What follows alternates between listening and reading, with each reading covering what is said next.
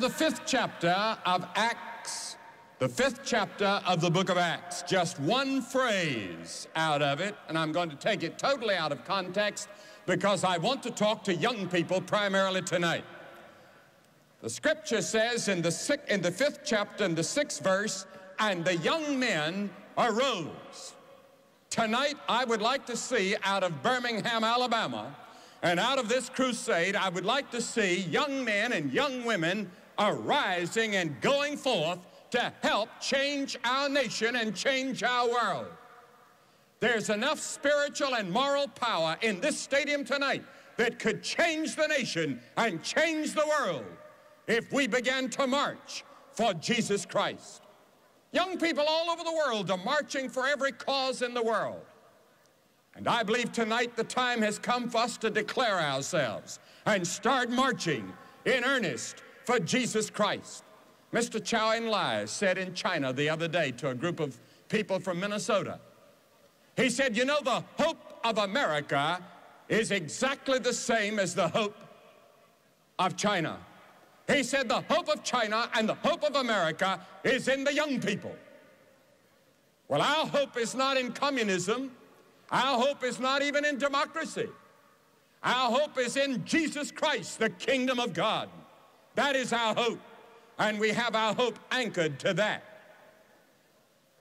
But I've noticed that all over the world, young people are marching. Red China got them to march by the millions in what was called the Red Guards. And down in Italy the other day, the neo-fascists doubled. They doubled their power in the Roman government or in the Italian government by going after the young people. So young people from the left and young people from the right are beginning to march. Now, in my generation, 30 years ago, they clashed in a war in which millions of people perished. Young people marching for Hitler, young people marching for Mussolini, young people marching for the people of Japan, young people marching in America, young people marching in Britain, all marching with guns. And they began to shoot each other, and blood splattered across this planet as it's never been splattered in history. We pray that it will not happen again in our generation. But young people are now on the move, young people on the march. And these young people are wanting a say in national affairs. They are wanting a say in how their world is going to be. But I find in traveling among young people and talking to high school groups and college groups, personally and on the campus, that young people today, there are several things that they feel and feel very deeply. I think that young people today feel that they've been deceived. They feel that somewhere along the line, we in our generation have deceived them. Well, young people have been deceived. But young people tonight, I want to tell you, every generation has been deceived. And especially this one, because the Bible says the devil is the great deceiver. That's his business, to deceive you. And he's called in 2 Thessalonians, he's called the lie. Jesus said he's a liar and the father of lies. The devil's business is to deceive you. He tries to deceive you, and he does in every generation by saying that you can give your life to pleasure, you can give your life to the making of money, and you can let these things be your gods and that they will satisfy you and you'll find fulfillment in them. And after a while, the bubble is going to burst. And when you're young, he tells you that you can take the drug route and find mind expansion and peace of mind by taking drugs. And you soon find that you're in bondage. And you soon find that you've been deceived.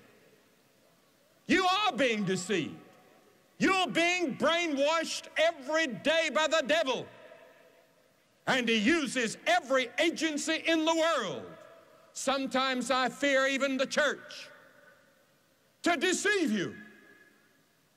And sometimes the church is guilty of keeping you from the real Jesus, the real Christ, who can forgive and satisfy and change and transform and who comes to love and to hold your hand and to be your friend. The devil wants to deceive you. He's called in the Bible the deceiver. You see, he deceived Eve in the Garden of Eden. He deceived her into believing that if she ate of that fruit that God had forbidden, that she would become like God. He said, you're really not going to die. There's no judgment. There's no hell. And she believed him. She believed a lie.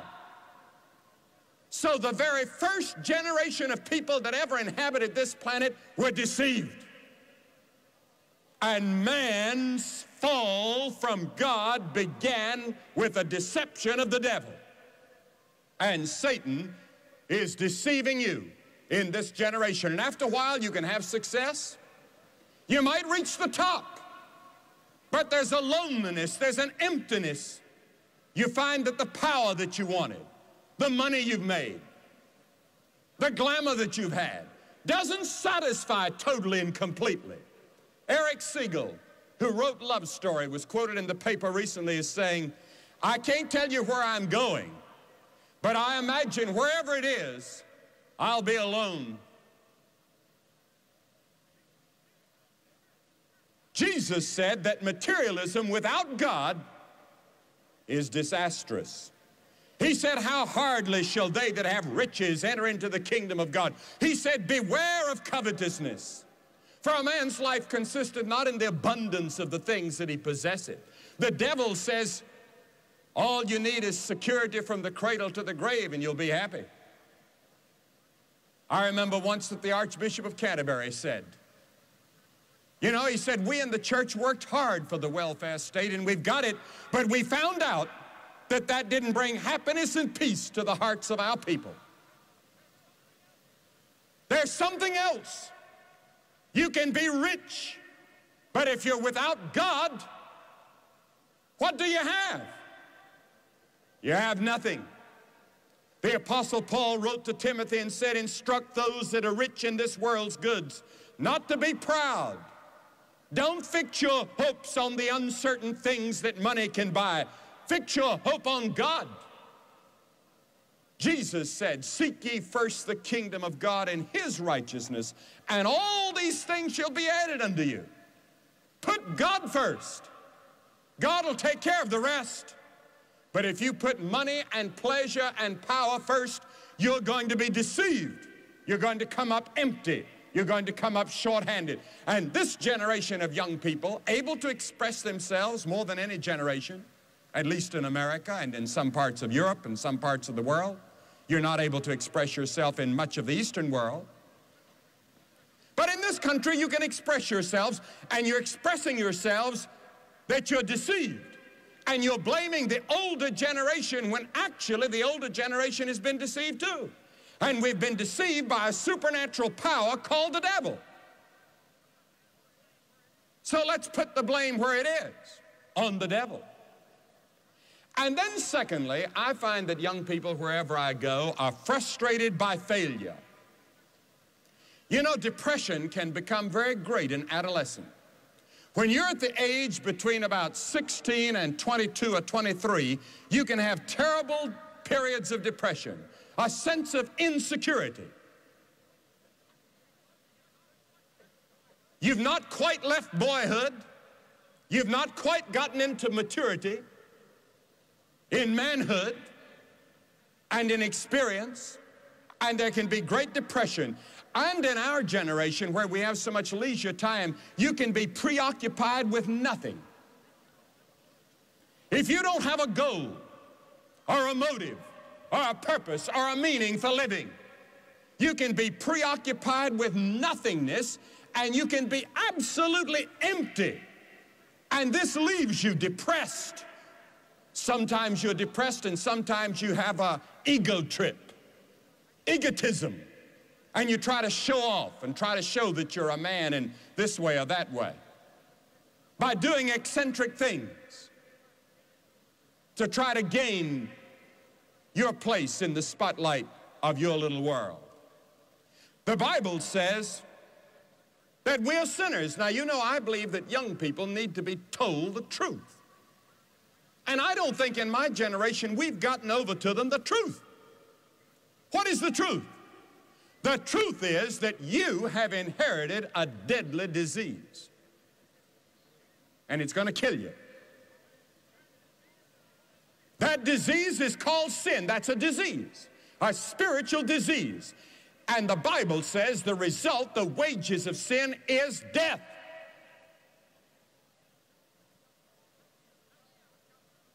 Now, we haven't gotten that across. I read the book Nicholas and Alexandra. It's been made into a motion picture. It's the story of the days before the Russian Revolution, when Nicholas was on the throne in Russia, Imperial Russia. And they had a little boy, a little prince, and he had a disease. And when he hurt himself, he would bleed, and they couldn't stop the bleeding. It's called the royal disease. And some people are inflicted, and the carrier of it, as I understand it, is through the woman. And here, the queen, Alexandra, the empress, felt that she was responsible, and she carried this terrible guilt. This drove her to a false prophet, a false priest by the name of Rasputin, one of the most vile and wicked characters in history. And that led to the destruction of Russia and led to the rise of communism. Now, there were many things wrong in Russia. I'm not entering the political part of it at that period. I'm only saying that this little boy had a disease.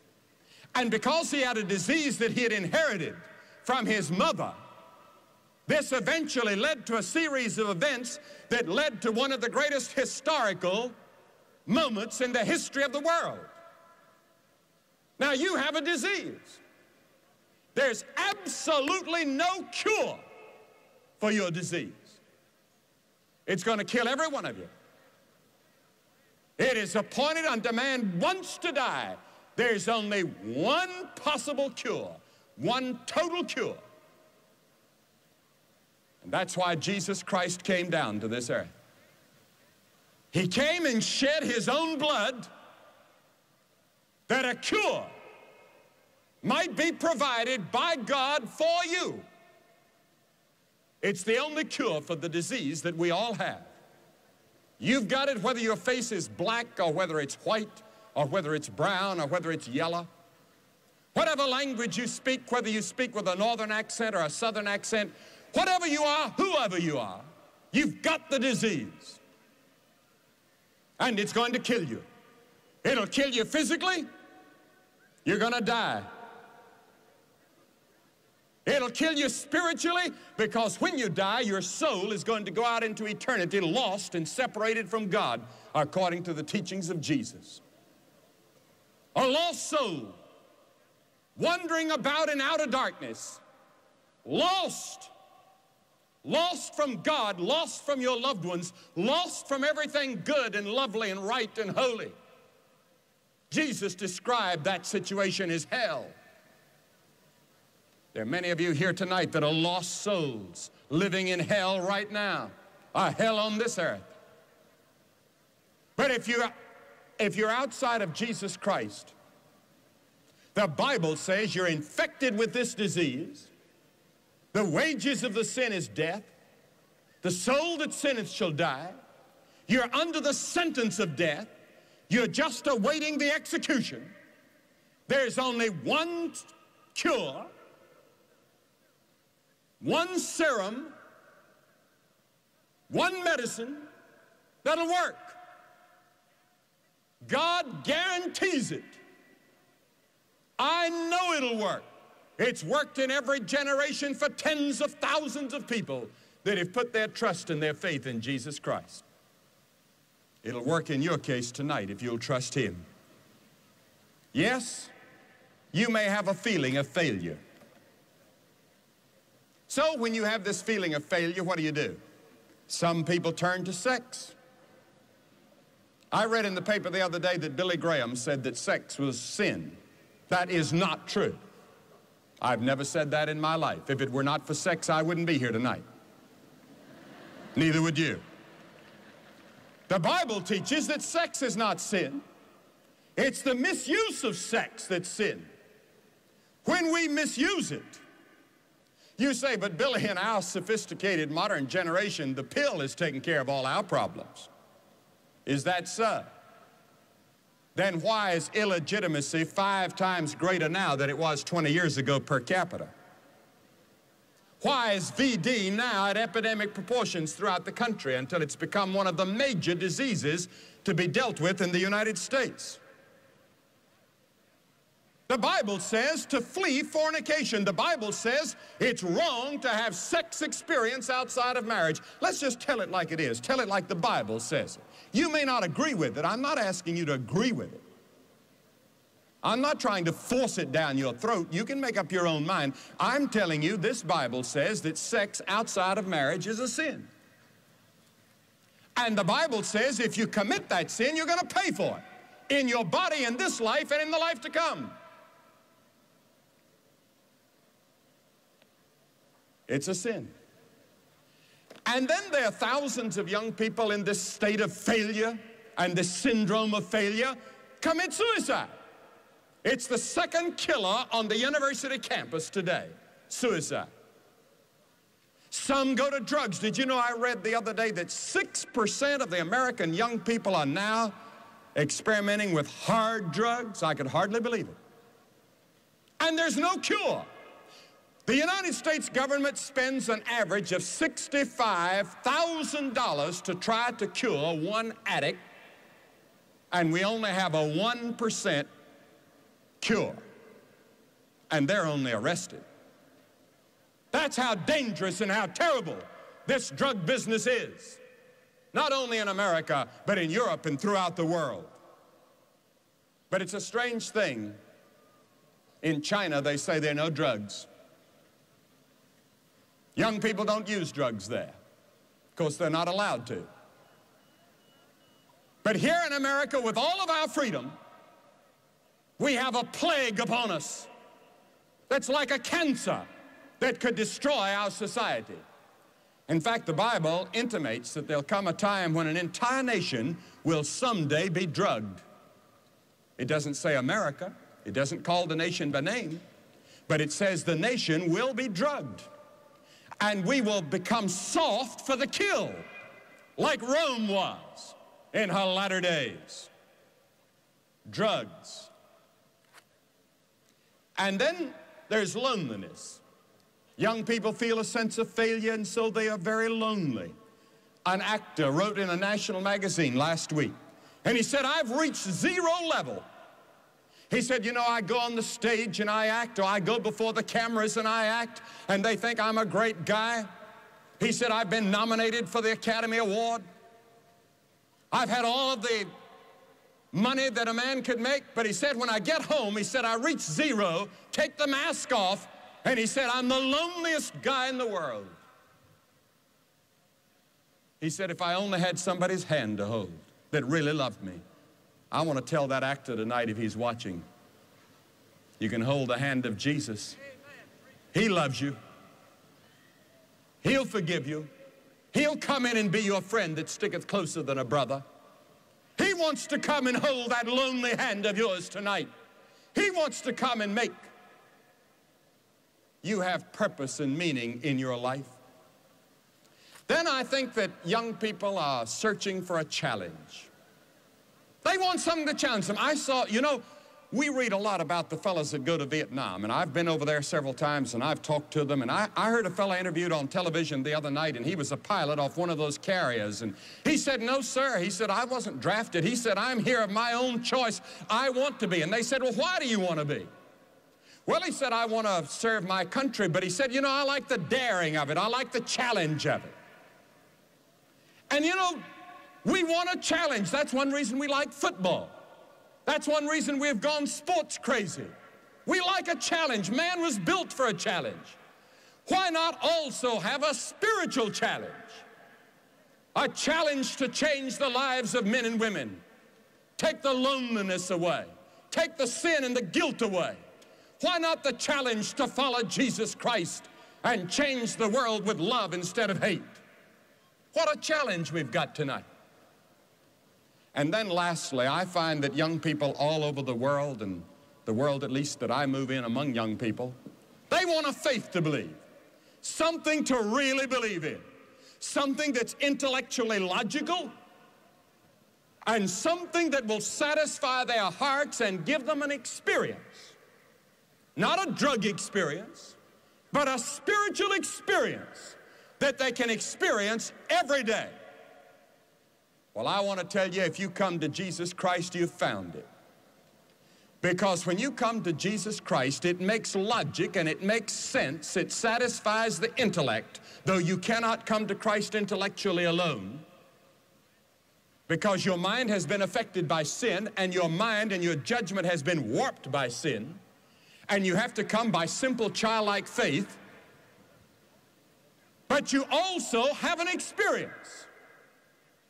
You can sense Christ. You can feel Christ.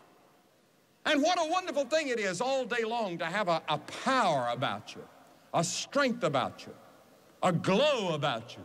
No matter what the circumstances, maybe in a hospital room or wherever you are.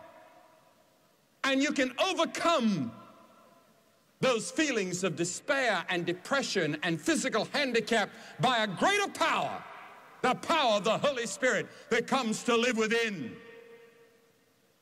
Oh, I want to tell you, there are times that I feel Christ so very close that I feel like standing up and dancing a jig. There are times that I feel like shouting, hallelujah. And then there are other times when I can't even touch Christ. I don't even feel him at all.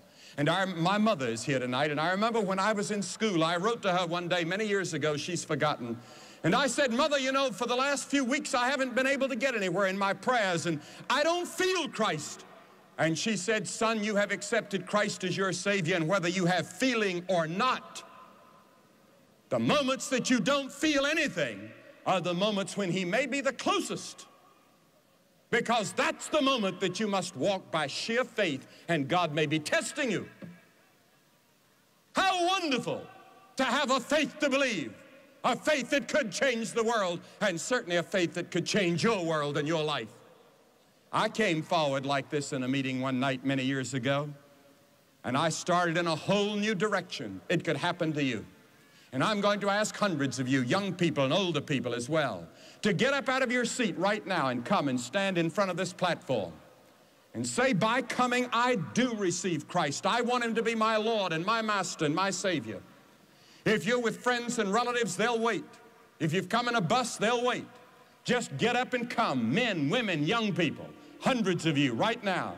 And after you've all come down here and you're standing here, I'm going to have a prayer with you and say a word to you and give you some literature, and you can go back and join your friends. I'm going to ask that no one leave the stadium now as hundreds of people come from all over this great stadium and make this commitment.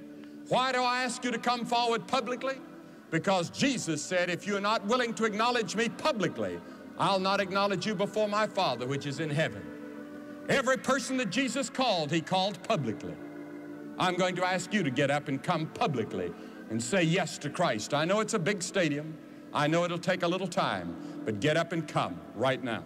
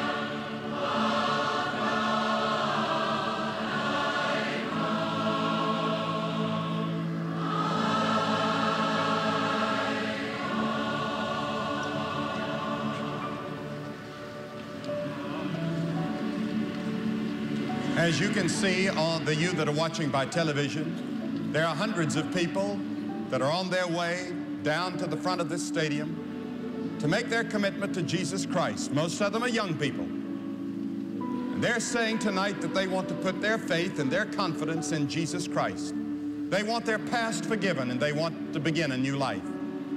You can do the same where you are, sitting in a hotel lobby or in your room or in a hospital room, wherever you are. He'll come into your heart and your life. God help you to make that commitment.